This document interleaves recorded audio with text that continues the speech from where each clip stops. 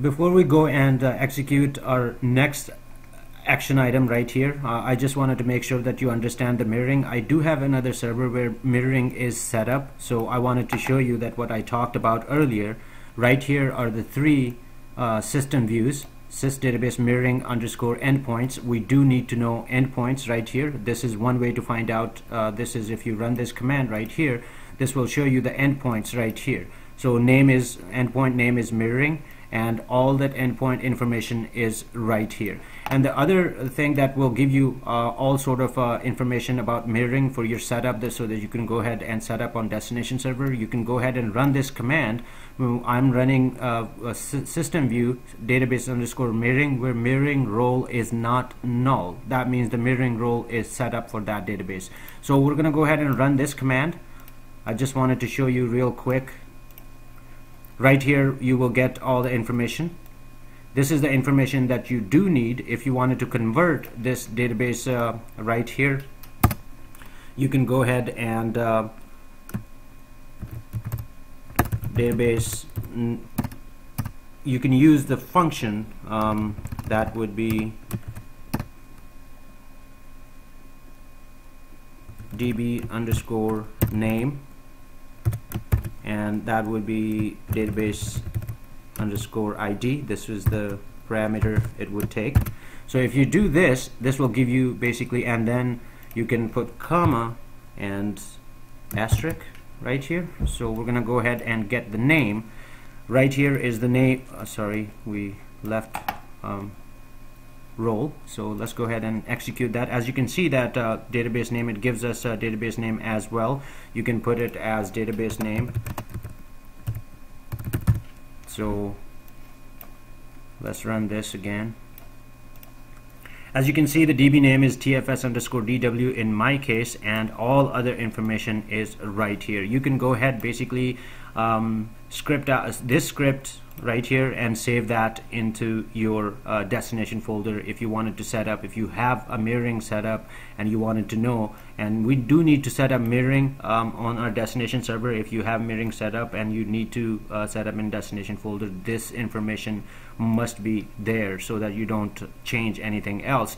Obviously principal ID is going to change because our principal would be a different server, but we can change that in our configuration. But we do need some endpoints and our other server names. And the other, if you have witness right here, you can go ahead and select that. In my case, I am not using any witness server, so if you are, then that information is there too. I just wanted to make sure that you know, when I showed you all those these system views, I wanted to show you that what kind of information you get before we move further. So let's go back to our execution checklist.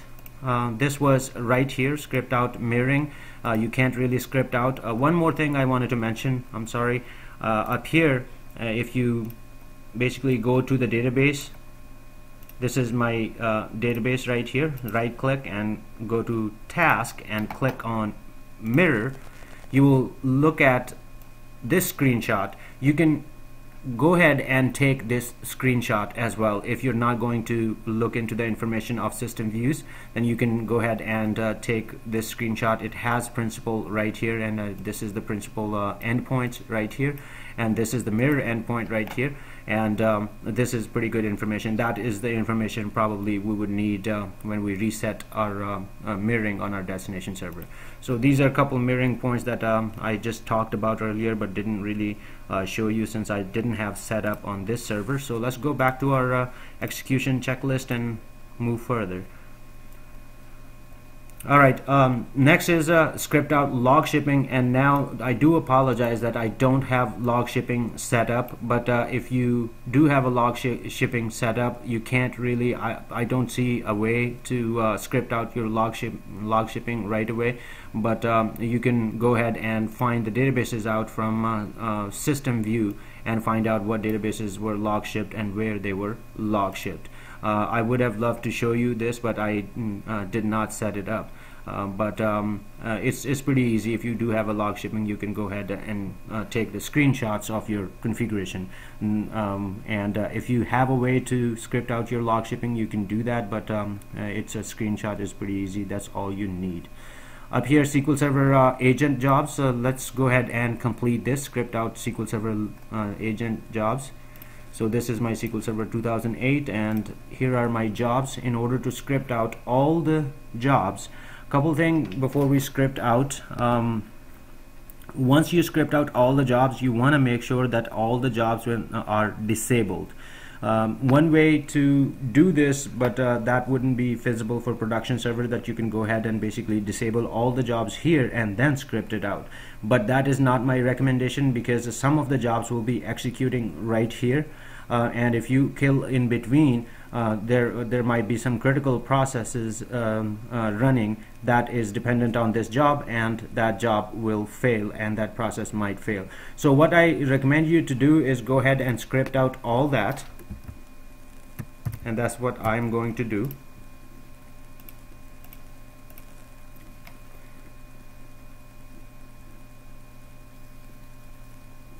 And as you can see right here, this will be script out all the jobs that we selected right here.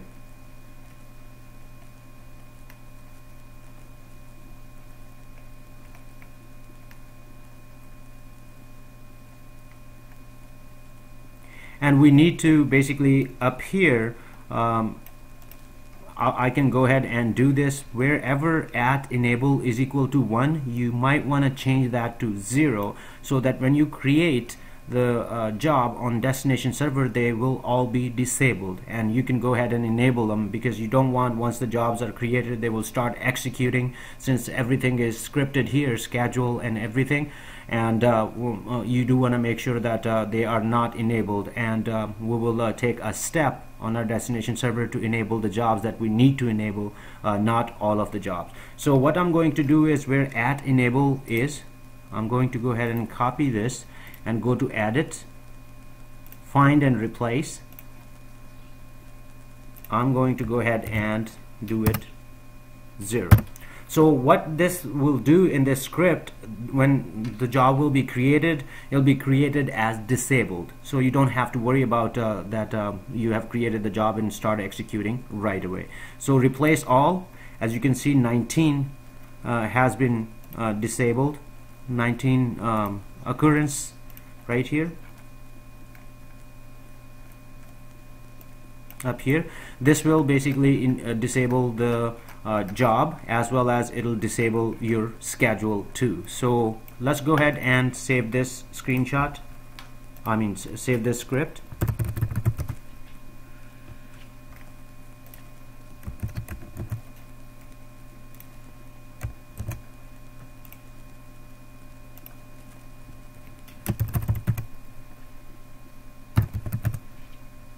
Agent jobs.sql, that's what I'm going to do. That is one thing that I wanted to mention, but if you take a look, go back to your jobs, some of the jobs are system, they are related to your replication, and they're related to your system policy purge history that will be already there basically. So I would recommend that go ahead and select the jobs. You can press Control and select multiple jobs like this. What we have, what else we have?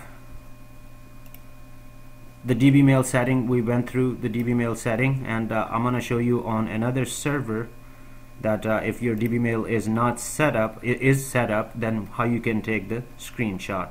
So let's go and take a look on this server. You go to Management, DBMail, right click, Configure DB, next, and click on Manage Database Mail Account and Profile. Click Next.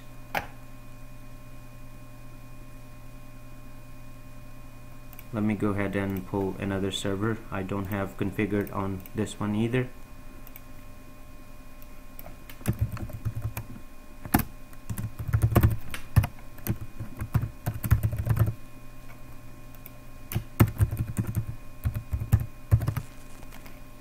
Alright, we're gonna go in Management, DBMail, right click,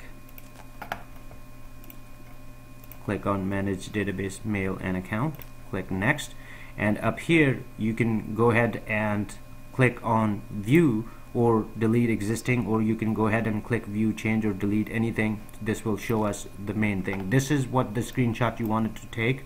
This has account name right here, Tech Brothers, and email, and it has all the SMTP server information and authentication information as well. So if you click next, you click back and took the screenshot, you can go ahead and cancel that. This screenshot will help us to set up our mail. I just wanted to show you that how you do it. I do not have set up on my 2008 box, so but I didn't want to just talk about it and not show you where it exists and what screenshot you need to take.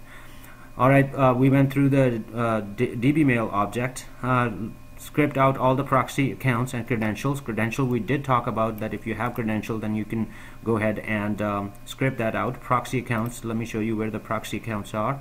So let's go back to our SQL Server 2008 right here. If you have set up any proxy, you can click on one of these and just go. If you have set up proxy, then you can right click and script that out. In my case, I don't have it. Basically, when you create a proxy, you must create credential. That's why I put it together, that you need to basically look at the credential, and up here you need to script out credential first, and then you can script out the proxy if that proxy is going to be used in SQL Server 2012. Since my motto is that I'm going to go ahead and migrate and upgrade everything from SQL Server 2008 R2 to 2012, that's why I'm showing you almost everything. So up here is if you have any operator alerts, let me show you where they are, and then you can script it out. It's really easy. I'm gonna show you back this one because I have set up that. I do not have any setup on SQL Server 2008, but I do want to show you that where they exist. So alerts up here, if you have any alerts right here, I do have a job status alert, so I can go ahead and click on create. It'll create a job alert right here for me, script. You can save that out into your destination folder, all the alerts. And let's take a look on operator. I do have an operator. You can right click and click on create operator. This will create a script for you, so you can take that on your next you can save it in your folder and take it to your destination folder. So proxy accounts, I really probably don't have any proxy accounts here right now, so let's go back to our list and see. So script out all the alerts. We looked at it. I do not have any on SQL Server 2008, so that's okay, but I do wanted to show you where they exist and how to script them out. Next is save SQL Server configuration file. This is important. You really do want to go ahead and save that. An easy way to do it is you can go ahead on SQL Server 2000 on your source SQL Server and run a query called exec sp_configure. So we'll go ahead and run that, and up here everything, all the right here is the output for this. This is the configuration of our existing server, so we can always take a look later on our configuration, and let's say that we have set up some configuration, maximum memory and minimum memory and all that SQL Server configuration, and then you can go ahead and look at SQL Server 2012, your destination SQL Server, and match with this. So we're gonna go ahead and copy with header, and I'm going to go ahead and click Notepad, and we're gonna go ahead and save it. 08 SQL Server configuration .sql.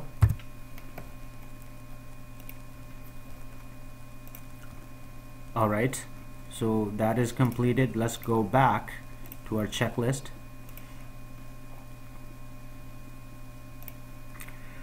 And data encryption, I do not have any data encryption. If you have data encryption enabled, and you need to have a master data key, because when you restore your encrypted database onto destination server, you would require your master data key in order to restore that. So keep in mind that if you have encryption enabled, you do want to make sure that you have a copy of all the keys, you know, all the whatever it takes for data encryption to data encrypted database restore it would require on our destination. So you want to make sure that you have all the keys. So this is it as far as our source SQL Server 2008 concerns. So if I have missed anything that is more applicable in your environment, please go ahead and add that in your checklist.